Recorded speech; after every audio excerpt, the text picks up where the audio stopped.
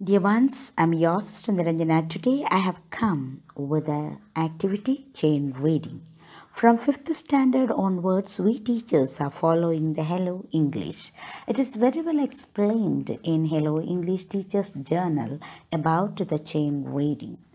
Learners sit in a circle. Teacher gives them number and asks them to open the textbook. As we call out the number, the learner reads the first sentence aloud and the teacher calls the next number. So the second person reads the second sentence of the line loudly. So the game continues as we assess their loud reading with the help of Hello English Teacher's Journal. Here are my 72 students. They read and comprehend the text. We shall now listen.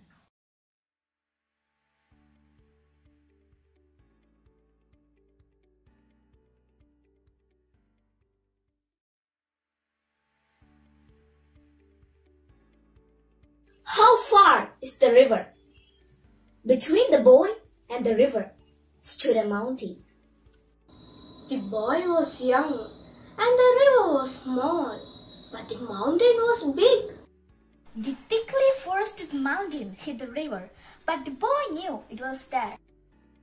He wished to touch the water and know it personally.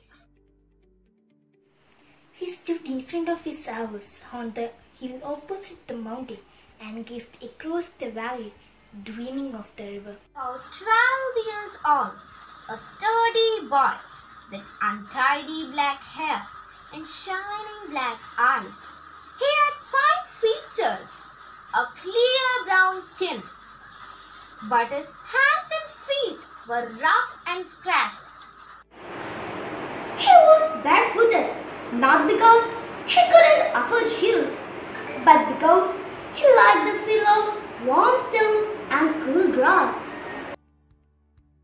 It was 11 o'clock and he knew his parents wouldn't return home till evening. There was a loaf of bread he could take with him, and on the way he might find some fruits. Here was the opportunity he had waited for. His mother and father had gone to visit relatives for the entire day and had left him on his own. If he came home before they returned, they wouldn't know where he had been. He went into the house and wrapped the loaf in a newspaper. Then he closed all the doors and windows. The path to the river dropped steeply into the valley. They rose and went round the big mountain.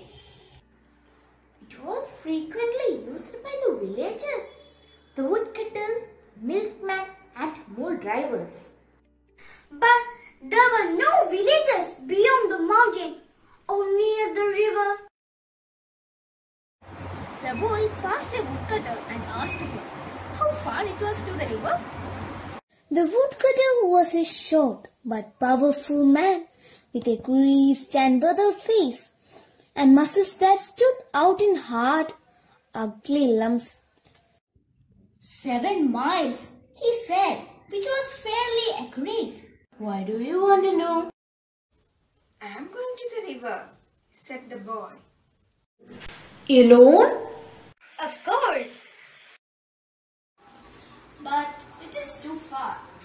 It will take you 3 hours to reach there, and then you have to come back. It will be getting dark. Besides, it is St.Teresa road. But I am a good walker, said the boy. Though he had never walked further than a mile from his house to his school. The path was steep, and the boy had to run most of the time. It was a dizzy, winding path, and he slipped once or twice. The hill was covered with lush green ferns. The trees were wood in creepers, and a great wild dahlia suddenly ran its golden head from the leaves and ferns. Soon the boy was in the valley, and the path straightened out and rose. He met a girl who was coming from the opposite direction. She held a long curved knife with which she had been cutting grass. The bangle shiver made music when she moved her hands, and it was as though the hands spoke a language of their own. How far is to the river? Asked the boy.